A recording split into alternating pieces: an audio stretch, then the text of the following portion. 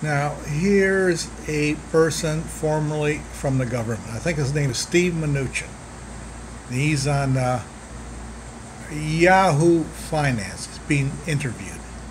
And the interviewer is asking him, because I guess he was connected with finance in the Trump administration. The interviewer is asking him, what kind of advice can you give to the administration to quickly get over this negative economic situation we are in? Well, I'll answer that question for him. Steve, go get some coffee.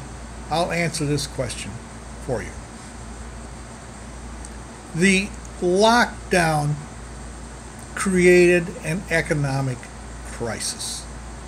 How do we quickly rebound from that economic crisis? We don't. It's like a sore on your leg.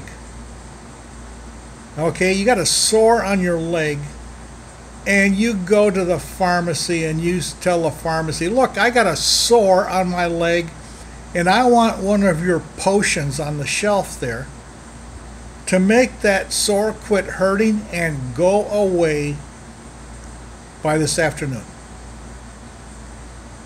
And the pharmacist looks at you like you're stupid and says, there's nothing that I can give you that will make that sore quit hurting and go away by this afternoon. You've got to live with it. It just takes time to heal.